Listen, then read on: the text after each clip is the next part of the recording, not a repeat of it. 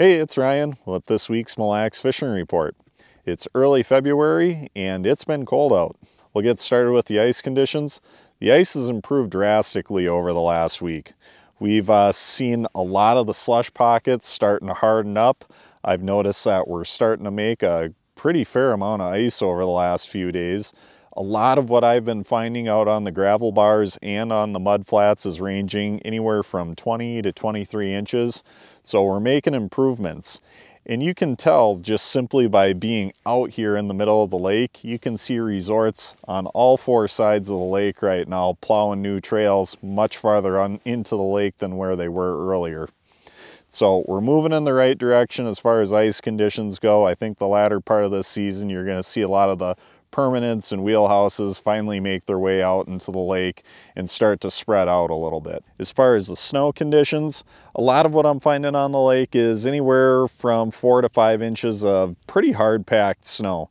I'm seeing a lot of people on four-wheelers and side-by-sides making their way around out here, so the conditions are a lot better, but there's still a few slush pockets that I'd be mindful of. But things are better, and I think you're going to see a lot more wheel traffic making its way out here over the next few days. Now on to the fishing. I think the best way to break it down this week is to talk about the three main structures out here: the rocks, the gravel bars, and the mud flats.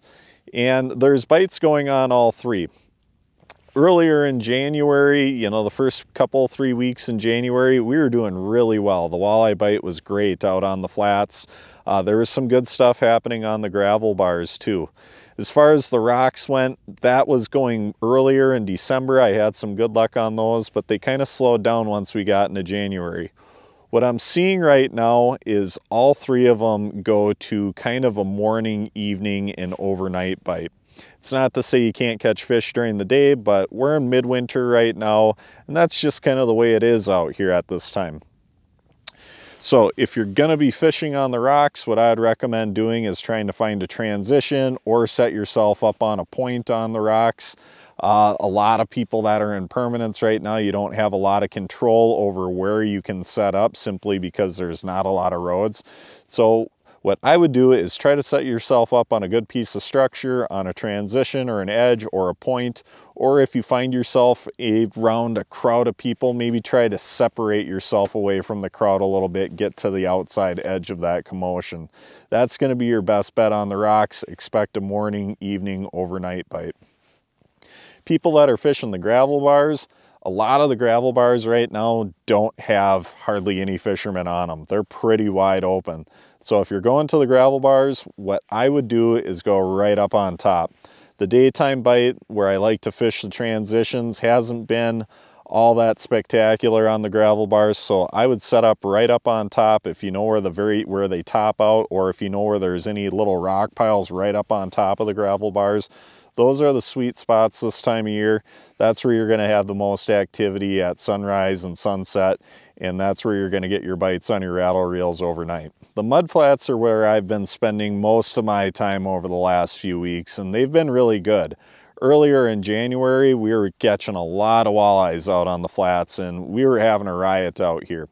That bite it's tamed down. We're still getting some daytime walleyes, but we got to work a lot harder for them. What I'd recommend doing is, if you are looking for a daytime walleye bite, I would come out to the flats, I would drill a lot of holes up and down the edges, drill holes on the points, try to find, any piece of structure that stands out on that flat, and work your way up and down and try to move around and find aggressive fish. That's going to be the best way to catch daytime walleyes right now. If you're getting set up for the evening, I'd find a good point on the flats, and I'd put your fish house right on the end of that point, kind of on the edge, that 26 to 30 feet of water. That's going to be your best bet for catching walleyes morning, evening, or overnight on your rattle reels. The baits that we're using out here are kind of one of two things which I use throughout most of the season, and that is going to be a set line, just a plain hook or a jig head with a shiner. Or the second thing that I use when I'm trying to be aggressive and find aggressive fish is going to be just the rattle spoon. I like flutter spoons early season, but once you get later into the season, I just tend to have better luck with those slab style rattle spoons. A 1/4 ounce rattle spoon with a minnow head is a great way to cover a lot of water, move from hole to hole quickly, and try to just drum up some aggressive fish. For the set lines, put those on your sweet spots, whether it be a point or an edge of the flat, or you can also put them right up on top, maybe try to get a roaming fish, but I tend to like to put them on points.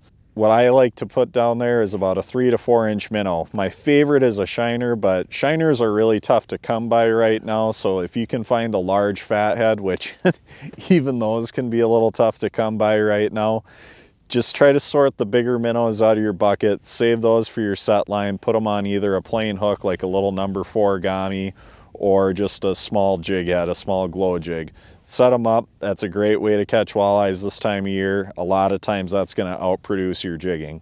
Now, one more thing to touch on. The walleye bite is kind of tapered off out here. It's just done more of the midwinter thing, which is typical. It's nothing abnormal for Mille Lacs right now. But we've really seen the perch bite come around and make up for it. So it seems like every time the walleye bite slides a little bit, the perch bite comes right up and makes up for it. We've had some really good perch fishing days over the last couple of weeks, and it seems to be consistently better and better each time I come out. The perch, I'm fishing those one of 2 different ways. Actually one of 3 different ways. You'll catch some perch on a set line and minnow. A lot of times that might be your biggest perch of the day. But the 2 ways that I tend to fish for them is, it's kind of a 1-2 approach. I like to use a bigger rattle spoon, a 1/4 ounce bright rattle spoon with a minnow head. Same thing I'm fishing for the walleyes. And then what I like to keep handy is just a small tungsten jig, a little number 4 or number 5 gold tungsten jig. When you get out to the edge of these flats, you're finding a lot of perch are hanging out in that 30 to 34 foot of water range. Just get on the edge of the flat, put your rattle spoon down, jig it up for a while, you know, 3-4 feet off the bottom until you get some activity below you. Then drop one of those little tungsten jigs with some bugs, some spikes or waxworms down there.